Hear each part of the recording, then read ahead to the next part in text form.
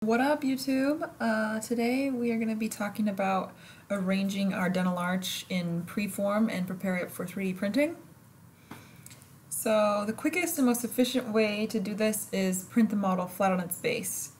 So we're just going to be working with these three icons here, and the top one, there is a button down here at the bottom that is called Select Base. We will choose that. It gives us this cool suction cup tool, and by clicking here where we want it, it'll just plop it flat down. And we can see that it is nice and flat on the base, on the build plate. So this is actually, this grid here is our build plate. And here we can move the arch. For this application, we never want to choose this button. See what it does there? We don't want that. Not in the dental world. Okay, this little sphere here will also allow us to move the model, but for now, we just are going to click and drag, and let's see what our print time is on this. 1 hour and 18 minutes. Okay, now let's see what our print time would be if we added supports to this model. Over here, our middle button is our supports icon, and we can just choose Generate Selected. There we have it. Supports. Looks great. What is our print time here? So we jumped up to 1 hour and 41 minutes without supports.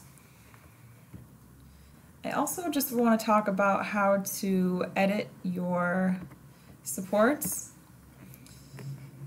So, reasons this would be effective is if you had 6 models here you wanted to arrange and print overnight. So we would want to build them more at an upright position. So we can just choose here on the sphere, bring this model at more of a slanted position, and that way we can line them up. Nice and easy. Let's go ahead and generate some supports.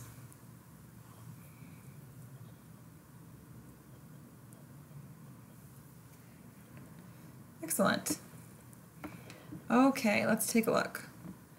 So the software is automatically going to generate supports where it feels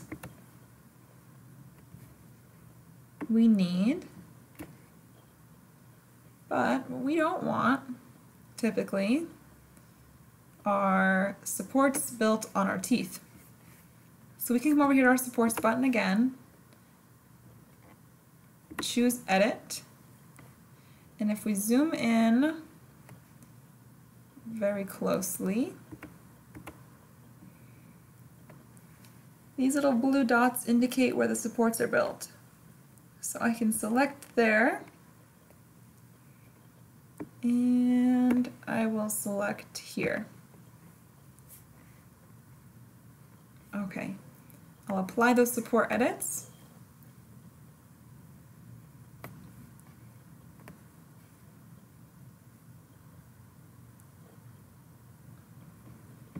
Okay, I will apply those support edits. Okay. And what do we have? Looks good. Perfect. Let's see what the time is on this, just for fun.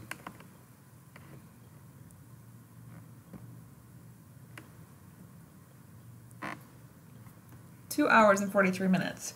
Okay. So this is exactly why when we have several models here, why it's something we would want to build overnight.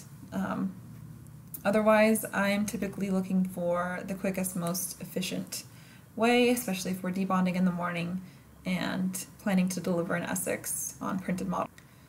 So I will just deselect these supports by coming over here to clear. Okay, and coming back to the select base. There we have it. Okay, this bottom button here is our layout key. Again, this just allows us to move the model around. We can also manipulate the model here.